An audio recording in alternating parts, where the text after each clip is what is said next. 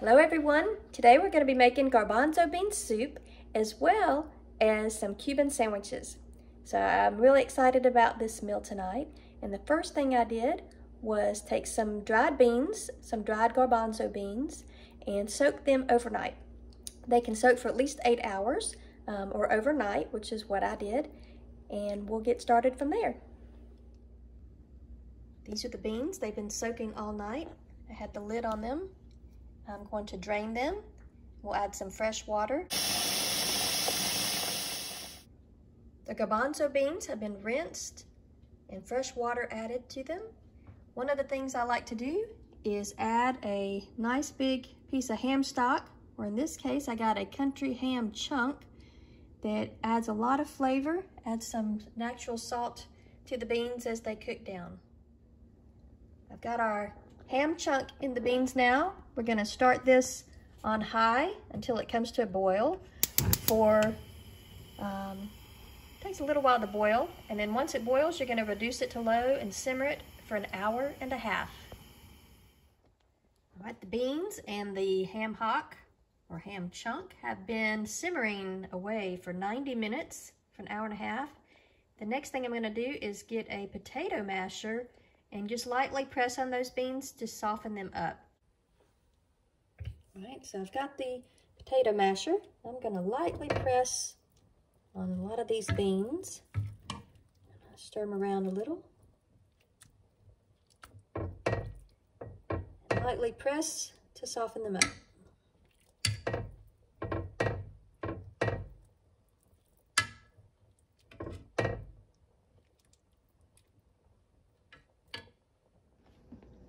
All right, so part of the prep work for the next part of the soup is the potatoes. So I have 4 medium-sized potatoes. You could do 2 large or 3 to 4 small to medium potatoes. So I'm gonna cut these up into little diced size pieces. Okay, have all the potatoes diced up. The next part is half of a white onion or a sweet onion. I prefer the sweet onion, but you can do a white onion as well. And I'm gonna mince that up very finely. Okay, minced up all the onions, chop those up, and now I'm going to start on the pepper. The recipe calls for a green bell pepper, and I feel like the green bell peppers just take too much of the flavor away from the other food that's in the soup. It just tastes so strongly of green bell pepper to me that I like either an orange or a yellow bell pepper. So we're going to do an orange bell pepper today. All right, we got our bell pepper diced up. Again, you can use the green bell pepper if you like for the green bell pepper flavor. I prefer a milder pepper, so a yellow or an orange. This one's orange. Have some minced garlic. Our onions are ready to go. I get the diced ham that's already diced up in the bags at the store, but you can always use leftover ham and cut it up finely. And we have some chicken broth, and we're ready for the next step. Our beans are still simmering away. We're going to take some olive oil. I have some extra virgin olive oil here. I'm going to heat our pan. And I like to use cast iron. You can tell I have the cast iron cookware.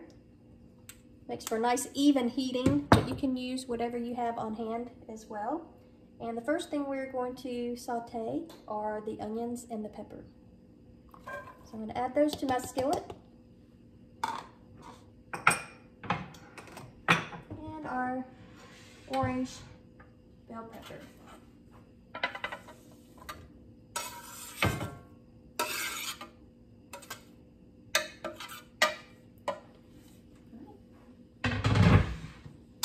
We're going to let that cook down for a little while until they get translucent. I don't really want them brown, but I do want them to sweat and get kind of a clear, translucent look on the onions. Then we'll add our ham, our garlic, our potatoes, salt and pepper, and a few other seasonings along the way. We'll give those just a few minutes.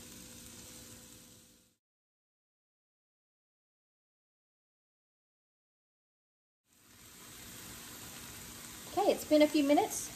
We are now ready to add our other ingredients. Our onions and our peppers have softened a bit. Added a little bit more olive oil and some salt and pepper. I'm gonna add my ham next. So I have my diced ham. I'll do 1 package of that. I get the pre-diced type, but you can use whatever you like. I'm gonna stir that in.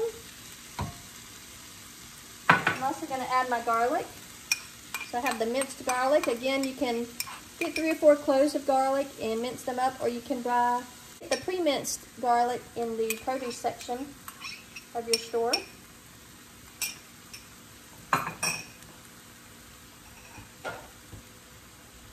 I'm going to stir that in.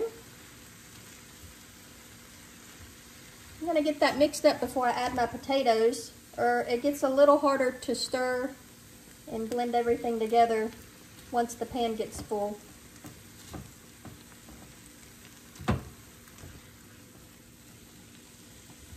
I really like the colors. The orange is a very pretty color.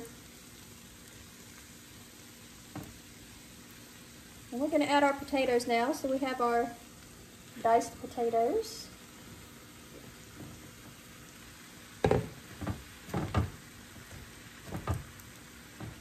Be careful as you stir these and mix them in.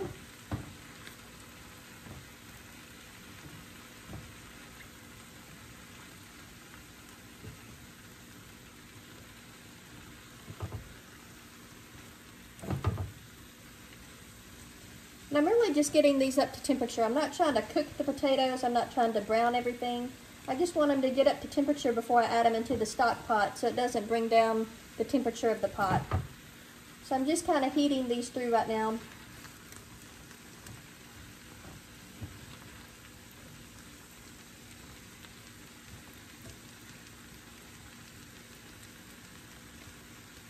I'm getting them coated with the oil, the peppers, and the onions.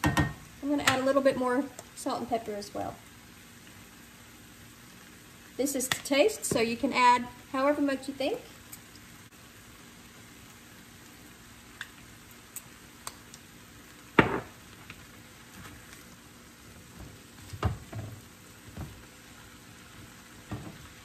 And they're just about ready to add to the stock pot.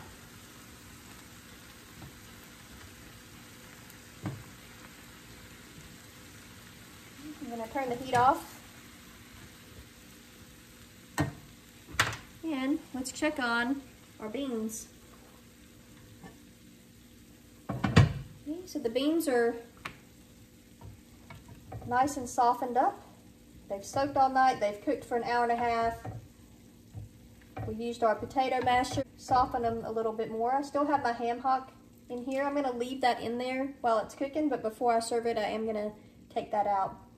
And now I'm going to add some of my other ingredients.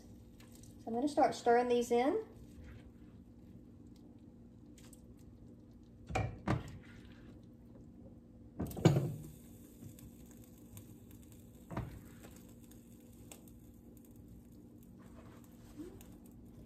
This pan is very heavy, so I like to take a little bit of the weight out of it first before I try to pick it up.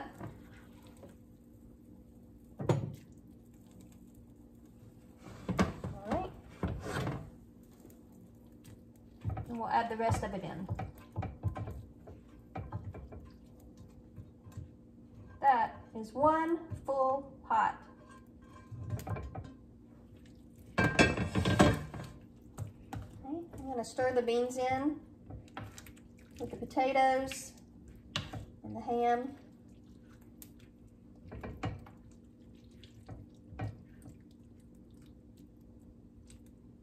I'm going to top it off with some chicken broth.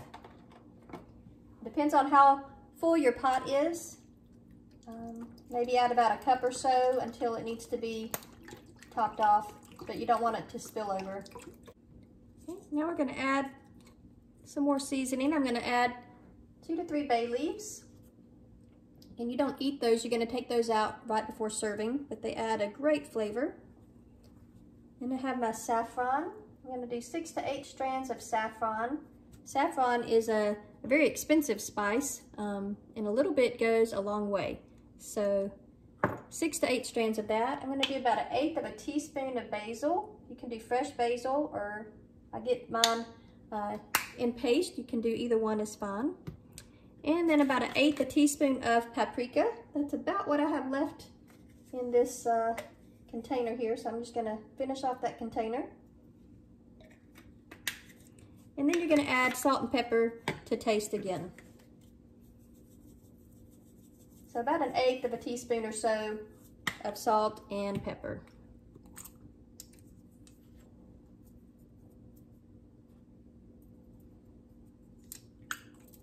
And we're going to stir in our seasonings. And we're going to let this cook all day. Normally around 2 to 3 hours. I let mine go a lot longer than that.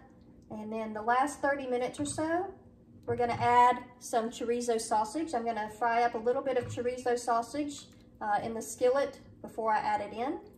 But that's going to be right at the very end, just so it doesn't overpower the soup as it cooks all day. So I'm going to let the potatoes and the beans continue to get softened and let all of the spices mix together. And let this cook for several hours. All right, so it's been several hours since our garbanzo bean soup has been cooking. I am now going to add the chorizo sausage. I like the pork, but they have lots of different flavors that you can get. They have beef and I think a cheese one, but I like the traditional pork chorizo. So I'm going to cut this open and put it in our pan here so that we can fry it up and then add it to our soup. We're picking up the chorizo sausage. I'm going to turn it down a little bit so it doesn't splatter so much. Chorizo has a lot of red coloring in it, so I highly recommend using a dark spoon or spatula, one that won't stain. Wood would probably stain red, but you want something that's not going to stain and that would wash off pretty easily. That's again why I really like using the cast iron skillets. Things don't stain or stick to it. Okay, so I've cooked down the chorizo sausage. Some of my family members don't like the sausage flavor in the soup, so I've gone ahead and removed some of the soup and put it aside to another bowl, another pot, so that we can keep some for them, and then the rest of the pot is going to get the chorizo sausage added to it. In the meantime, while this finishes cooking a little bit longer, I'm going to start the sandwiches soon. So I have my sandwich press, my little sandwich maker here. Nice little grill here. I have some bread. I normally try to get Cuban bread, but the bakery was out this morning. I went too early and they only had the French bread. So we'll make do with our French bread. You can also make Cuban bread as well. And you can get whatever cheese, pork, and ham, and roast beef that you like. I usually try to get a thicker cut of roast beef, some carving ham, and we have Swiss cheese, mustard, and pickles. So all of that we're going to assemble together and put in our sandwich maker. All right, so I'm going to add our sausage now. If I can get our pan here. It's a very heavy pan. I'm going to add it all in and give it a stir.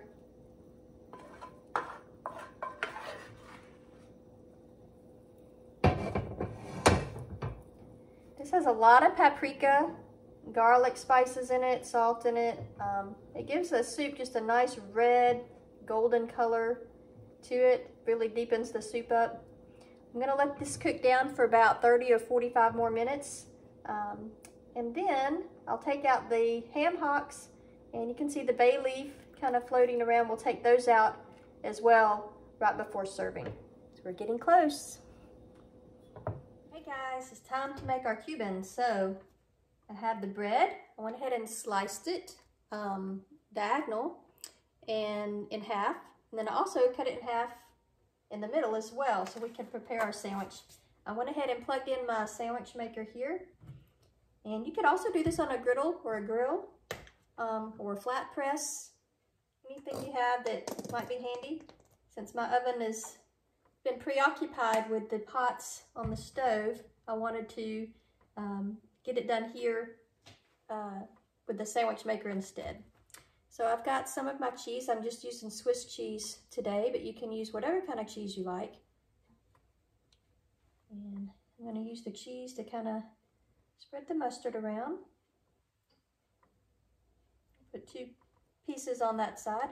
I have what's called carving board ham, or just kind of a thicker cut of ham. It's not super thin. I like to have a lot of meat in the bite. And I'm going to layer up the sandwich with the cheese and the ham. And then I have some roast beef. I'm going to add that to it as well. Give it a nice beef flavor. All right. And then we have some pickles. Grab a fork.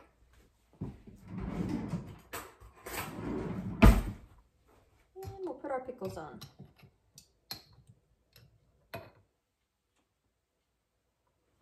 These are a little thicker than usual. We cut them up a little thicker than we normally do. You can have whatever kind of pickle. Some people do the long shaped spears. You can do that as well. Okay. Once you get the sandwich constructed, we're going to put it in our sandwich maker. Kind of hold it in place without burning your fingers.